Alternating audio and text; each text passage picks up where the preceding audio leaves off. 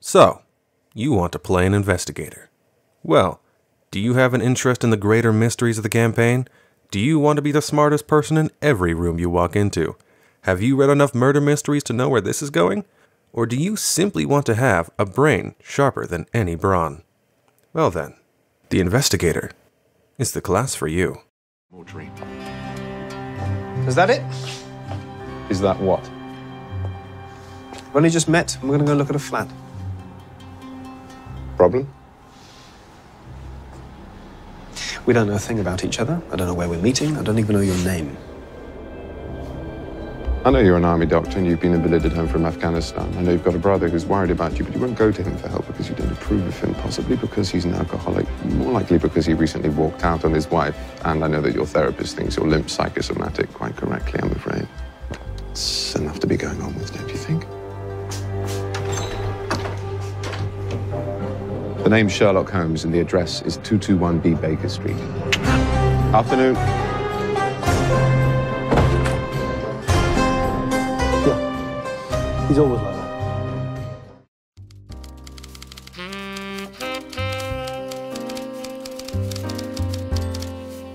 Dateline, New York, midnight.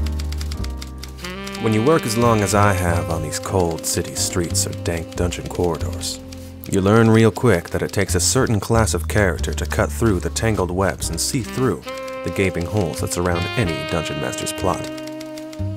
Sure, a wizard with his +5 wacky spells can make an investigation check to pick up on a clue or two, but they wouldn't see it the way a real investigator would. The truth isn't something as simple to uncover. Secrets don't come cheap. Sometimes they take greased palms or calmed qualms. Sometimes they take blood. Your blood. Your partner's blood. It doesn't matter. But you can bet when an investigator is on the case, we'll see to it that the truth comes to light. It was 1/2 the hour when she crept up the creaky flight of tall steps and up to the door of my office. Her hesitance as palpable as a cigarette smoke that clung to the air like a vice. I could tell by the way her silhouette lingered in the frame of the opaque window what she was here for. Hesitance. So a love affair then. There came no knock, just the quiet twisting of a brass handle and the sliding of a door rasping outward. They entered the room, but not without the door closing with a click. With my back turned to my skyline window, I'd almost considered that this might be an orderly call. But when the second click came, I knew it could only be one thing. Trouble. The light of the cigarette caught my face in the window. This how everyone conducts business where you're from? No sudden movements as I snuffed the smoke and turned. What I saw, a sight so shocking I'd swore I'd been shot already. Attached to the other end of the revolver I was staring down was a stunning starling of an elf in an emerald dress. Sorry, detective, but I heard you're the best, and if you're in less of a position to say no, then all the better. Her voice a whisper, green eyes stabbing through the darkness like stilettos. Certainly easy to be the best before you put a bullet or two past me. Hands raised in surrender, I reclined, and gestured with a nod that she might do the same. How about you tell me a tale first, and then I can decide if you need to shoot me after. My bravado didn't fluster the femme fatale, of course, but the bemused smirk told me I told her all she needed to know. That she was in the right place. She sat, the gun comfortable in her lap. Silence hung in the air. Next comes the part where she wants to know my credentials. Next comes the part where I want to know your credentials before I'll let you help me. I heard you're good, that you're an investigator. What is that you do that makes you so special? Now it was my turn to smirk. Elementary, my dear. It all starts when we're on the case. As an investigator, we think of our adventures as cases waiting to be solved. This gives us a special activity we can do during exploration, and a reaction we can use when the moment strikes. Pursue a lead, and clue in. Enough of the guessing games, detective. What does any of that hogwash mean? Well, you see, every 10 minutes, we can spend about a minute examining the details of a clue that we're aware of. Could be a person, a small place, a thing, you name it. As long as we're pursuing that lead, we get a slight edge on our investigation surrounding that very subject. But it also opens up the use of some of our more special feats and talents. And with being able to maintain up to 2 or more cases at a time, we're no stranger to pulling on multiple threads and seeing what comes loose. And what about that other thing you mentioned? Well, allow me to clue you in. At the same frequency of about 10 minutes, when someone like you, a friend, contact, partner in crime, makes a check of their own to investigate the subject of our lead, we can give them the same bonus we get from Pursue a Lead. Sweet, simple, and to the point. Alright, so you're no slouch of a gumshoe, but I need to know if you can hold up in a fight, and you certainly don't go striking me as no fighter, sir. Looks can be deceiving, dollface. Then start revealing, detective. Some people use strength to hit, some people use dexterity, some people got fancy tricks and magic. But tell me, can you use intelligence to hit? Hit someone with your brain. What, you saying you're psychic now? Nothing of the sort. You see, any good investigator always has a strategy. They can see how a battle will play out in their mind several moves ahead of the rest of the game. In a fight, we can make a special kind of attack by devising a stratagem. We choose a creature we can see as a single action and roll a d20 right then and there before the attack is ever made. We get to see and know what the result is before we commit to actually making a strike. And if we do, we get to add our intelligences at the hit bonus instead of strength or dexterity, provided the weapon meets a certain criteria. And the cherry on top is if that creature we choose is the subject of any active leads we got going on, we can do this as a free action instead of a single action. Only once per round, but sometimes one shot is all you need. Especially when you got strategic strike to go with it on the side. It reads an awful lot like sneak attack, but only when we use our stratagem. My, so you can contend in a ring. That's all well and good, but I get there's more that you're not telling me, detective. What is it? Well, there are things that you don't know about. Every investigator has their own methodology. Each of us savvy in our own special way. Me? I consider myself a student of empiricism.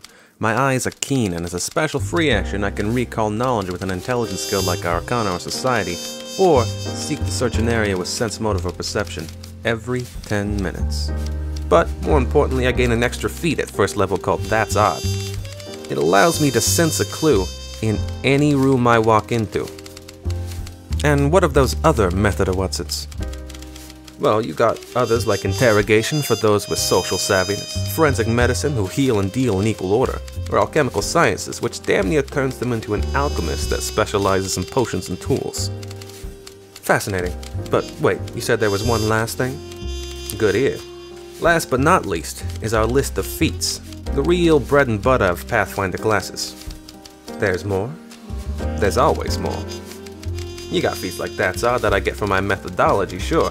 Or about red herring at 2nd level, giving us a keen sense for avoiding the wrong lines of inquiry. Being a walk-in lie detector at 4th level. All the way to being so suspicious at 20th level that everyone you have met and will ever meet becomes part of your infinite list of suspects.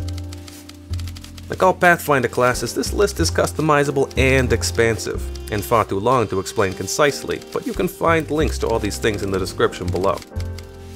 Well, color me green with envy, detective. You've convinced me, and now I need your help. What's the job, doll? Because I'm sure you're asking yourself right now. How do I play an investigator?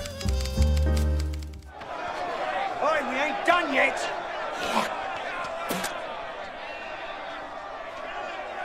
This mustn't register on an emotional level. First, distract target. Then block his blind jab. Counter with cross to left cheek. Discombobulate. Dazed, will attempt wild haymaker. Employ elbow block. And body shot. Block feral left. Weaken right jaw. Now fracture. Break cracked ribs. Traumatize solar plexus. Dislocate jaw entirely. Heel kick to diaphragm. In summary, ears ringing, jaw fractured, 3 ribs cracked, 4 broken, diaphragm hemorrhaging. Physical recovery 6 weeks. Full psychological recovery 6 months. Capacity to spit it back of head neutralized.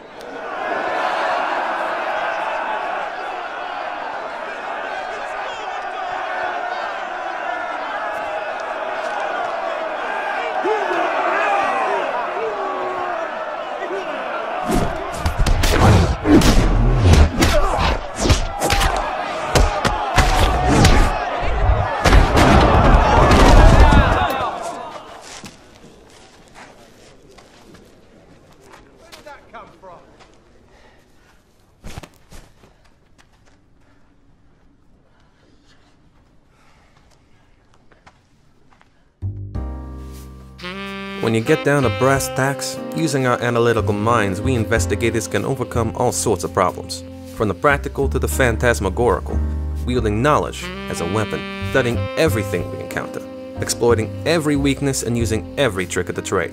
Like rogues, we get an efficient means of keeping up with even the most brutish of thugs, and extra skill feats that expand our ever-extensive repertoire of skills. But unlike rogues, any inspector worth their salt is living and breathing the modus operandi, and knowing is half the battle.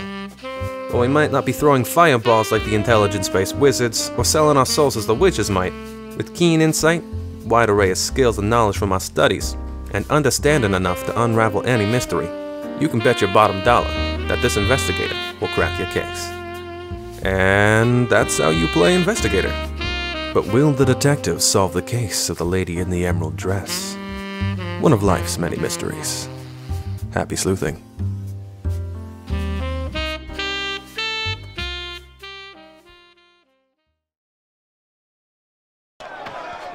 Oi, we ain't done yet! This mustn't register on an emotional level. First, discombobulate. Dazed, discombobulate. Distract target. Discombobulate. Block his blind jab. Discombobulate. He'll attempt wild haymaker. Discombobulate. In summary, discombobulate.